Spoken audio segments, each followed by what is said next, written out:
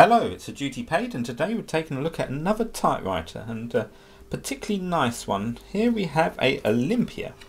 Now, I was over a general auction the other day, and this was just listed as a early Olympia typewriter.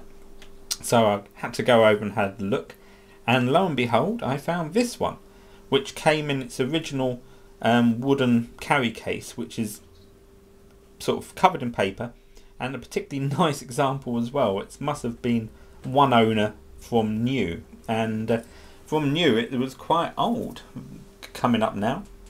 So let's have a look at this and give it a quick spin around. I haven't touched this one. I've only literally got it in the last couple of days and had a quick look at it, and I'll sort of point out a couple of the things that need attention, but there's not particularly much on this one that will need work. Let's spin round to the back first. And the back was hidden by the it comes in a case which has two lock-in sort of mechanisms either side, which stops the typewriter from sort of flinging around in the case. So we have the Olympia work, which is West, and GmbH. I think that's similar to sort of Limited. I'm not 100% sure. Wilhelmshaven. Sorry for my German pronunciation if you're watching German, if you're watching in Germany even. Model and SM2, which unfortunately the 2 is slightly rubbed off, but definitely a SM2, which I will explain in a minute. Made in Western Germany, because obviously the wall was up. Actually, for the year, which I will tell you in a second, I'm not sure if the wall was fully built at this time. A little dealer's plaque, which is Olympia, Office Machine Sales Limited, 20 Bride Lane, London EC4, sole importers and distributors.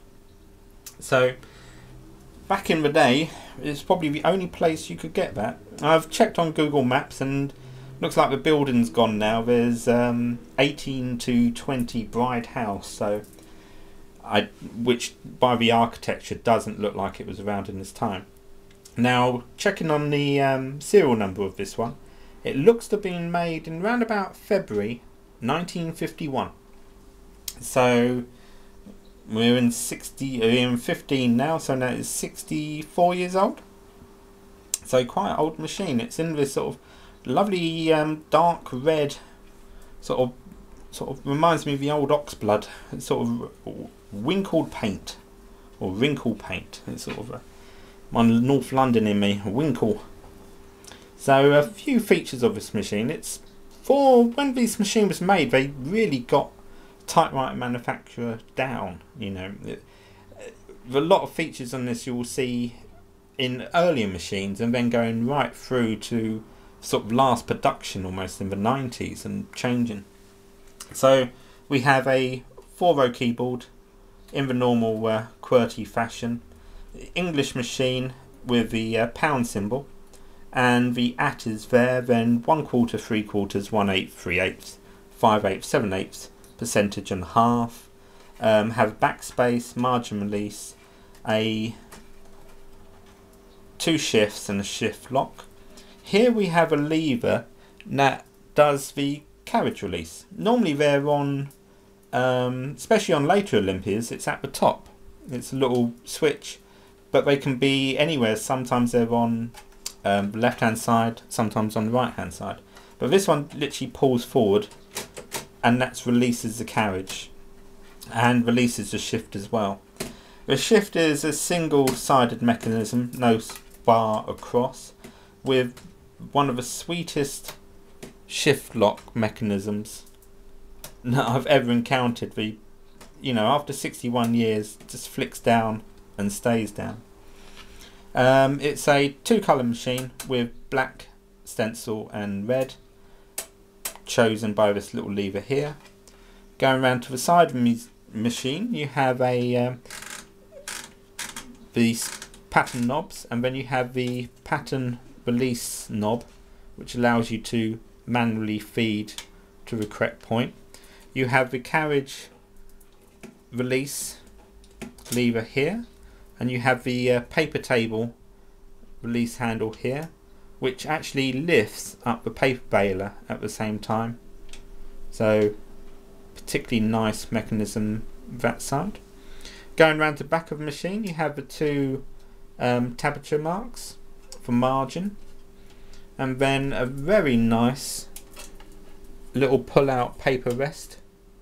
Don't know if that's picking up, a little bit out of shot, but it's a sort of almost double height one, and there's some beautiful engine turning on the inside of that. Coming around to the side, another pattern knob.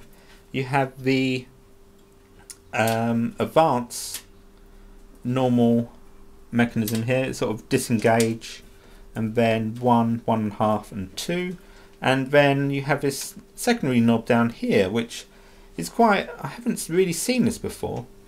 It's a small one to allow you to manually feed the roller without it sort of being on the sort of ratchets, which is quite an example. Particularly long carriage return arm and advance here. A real sort of nice sort of finger catch on top, so you sort of type in and then you can catch. You know, some are practically sort of half a height of this or sticking out, and also this is fixed, so there's no trouble of scratching the top of the casing when it passes over.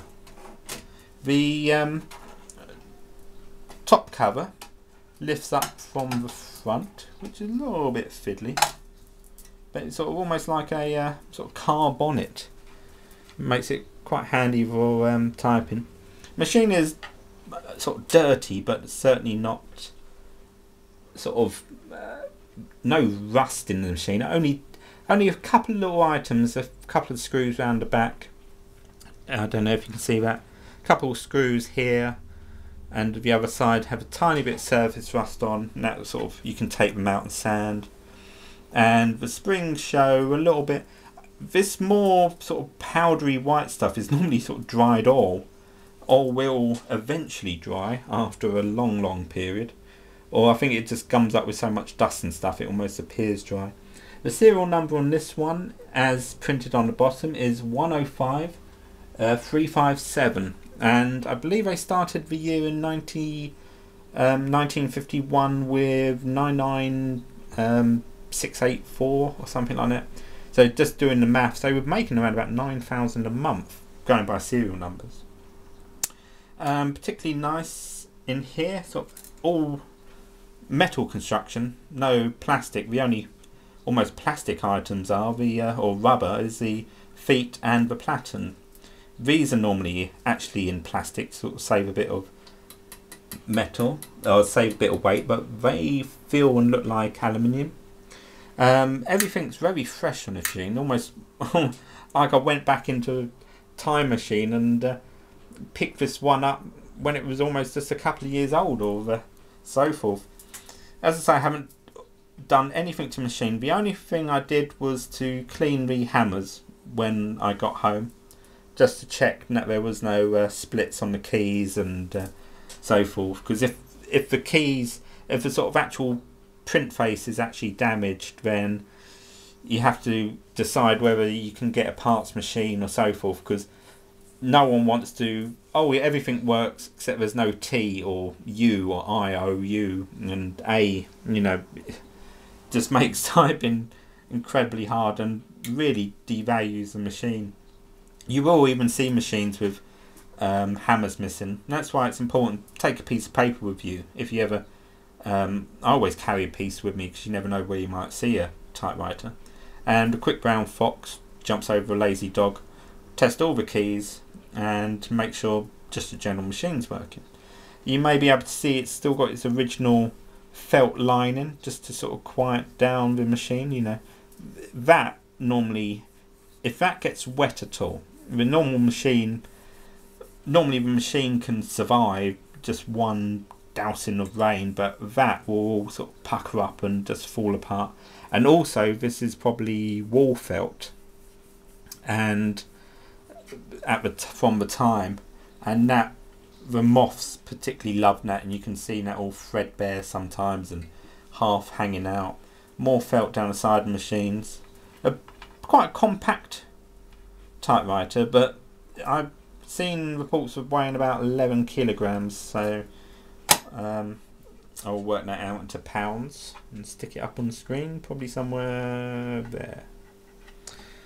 But the only thing really wrong with this machine is it's basically a cased frame machine where all the inners are made similar, then the outer casings support the inner machine, and there is a rubber grommet between the corner, which after 61 years has probably sort of almost disappeared.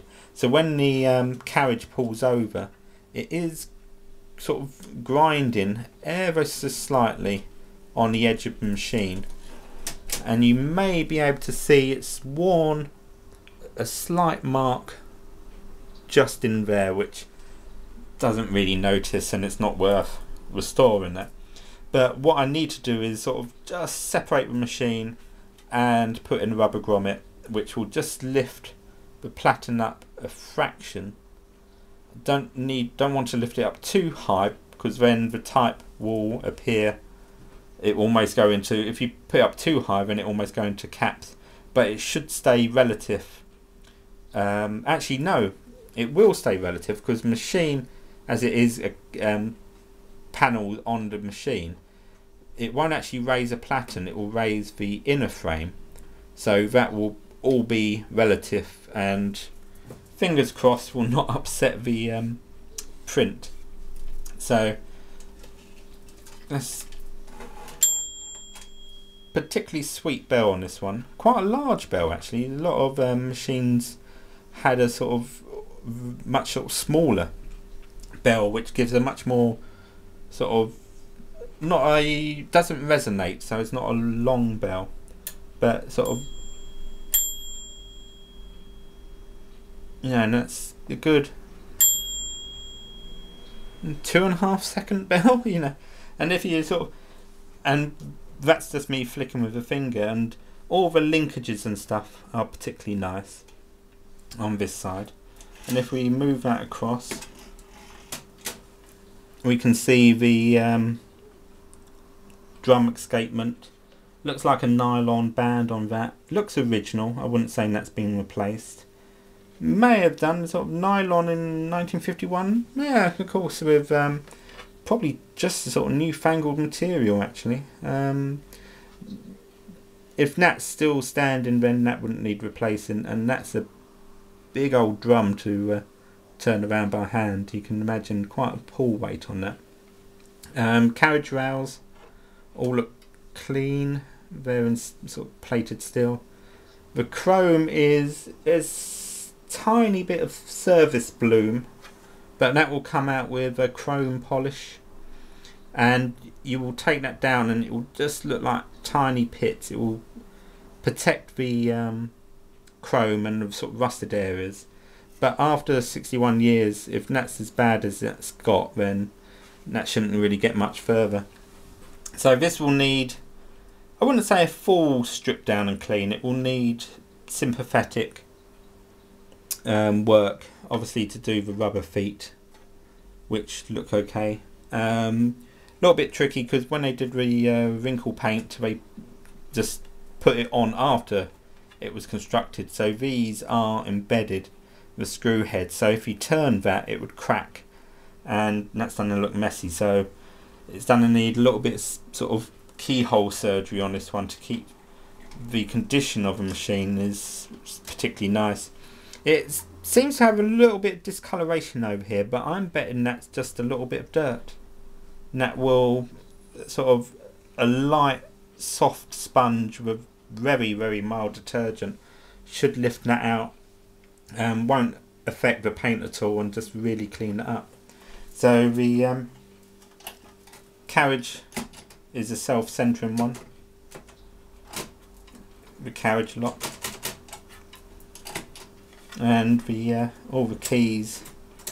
It's got a lovely feel to this one. When I just did a quick type, you know, nothing seized, nothing has locked, so I'm particularly quite happy with this acquirement.